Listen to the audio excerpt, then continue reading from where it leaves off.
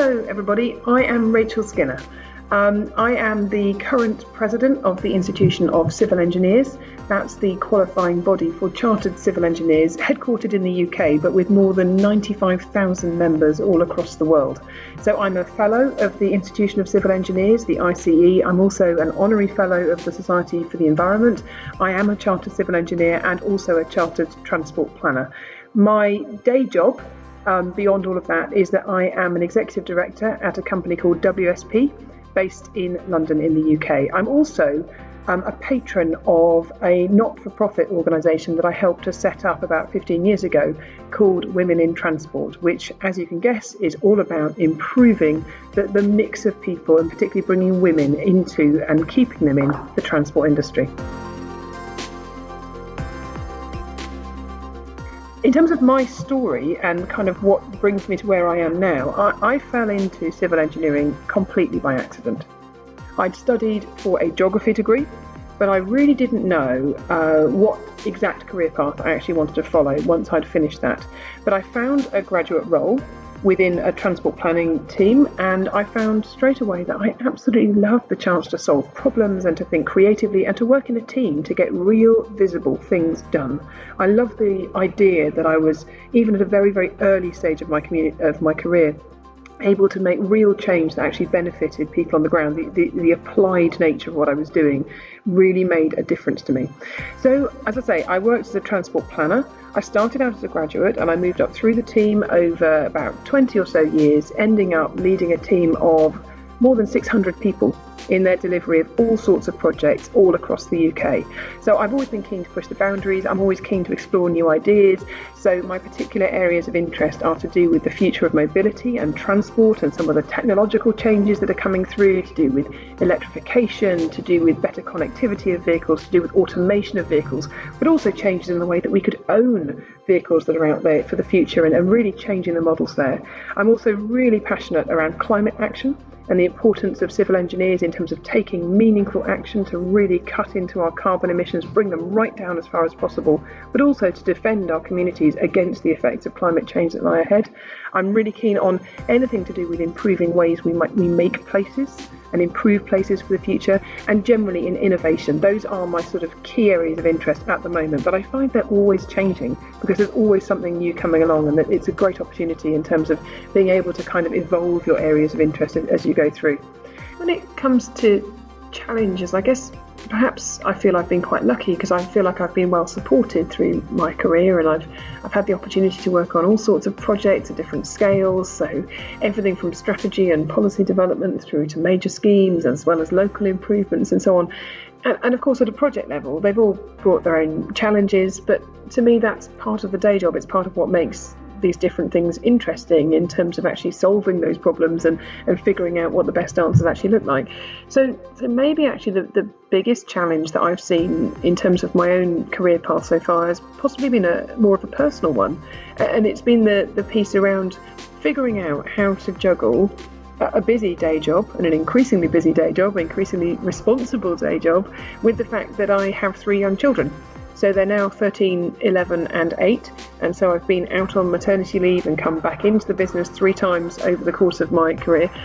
Throughout most of that, apart from a short sort of time away to do with the actual maternity leave itself, I have worked pretty much full time but flexibly ever since I've actually come back to work, having had children. So on the one hand, of course, it hasn't been easy because it does put competing demands on your time, and I have the same 24 hours in the day as everybody else. But I will be honest and say that actually it is doable, and I genuinely wouldn't have it any other way. It's just a case of figuring out what works for you.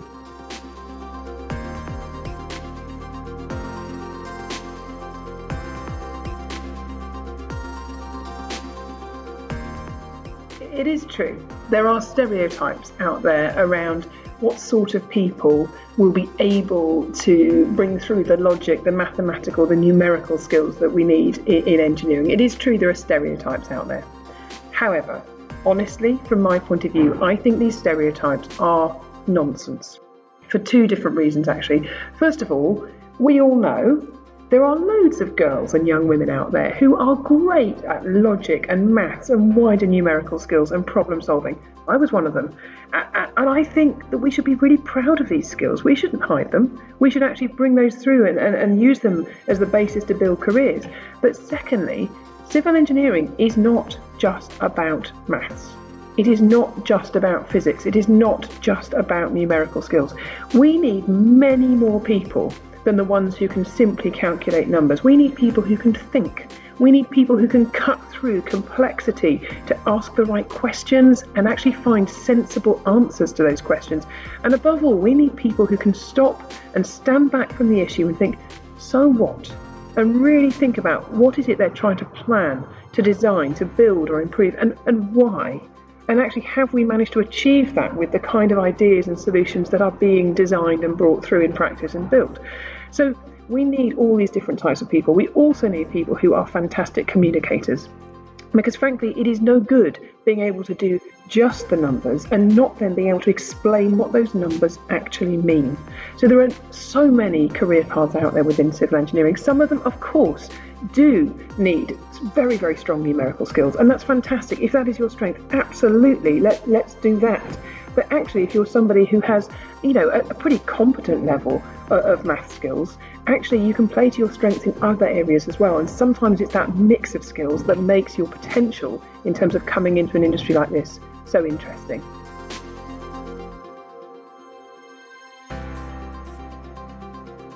Wow, that's just a fascinating question, because the answer is all of them.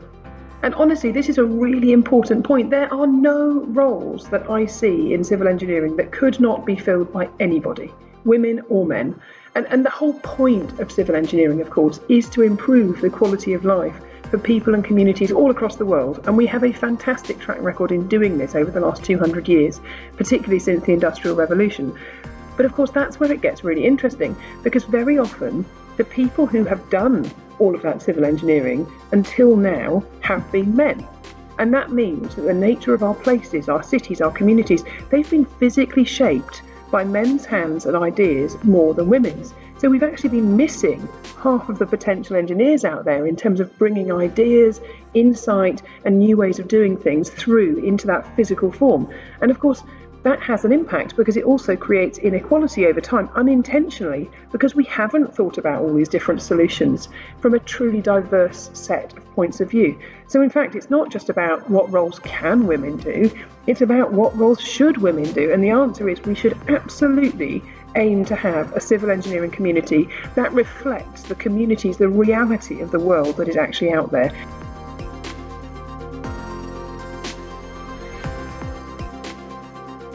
I guess first of all, starting from the day job itself, from your actual professional employment, the first thing, rather obviously, is that you need to make sure you're good at what you do.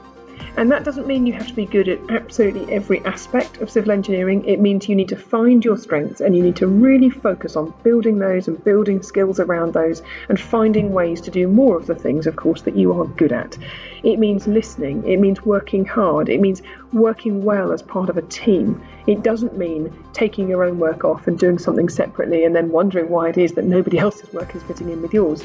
It means learning. It is looking for ways to widen your learning every day, all of the time.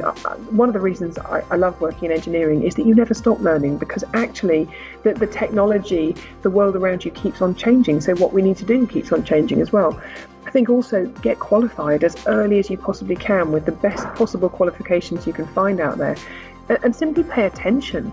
Look around you. Think of ways that you can do more than just the task or the couple of tasks that you've been given. Find ways not just to do them well, but just to build a little extra into them so that actually you begin to be seen as a really valuable member of that team.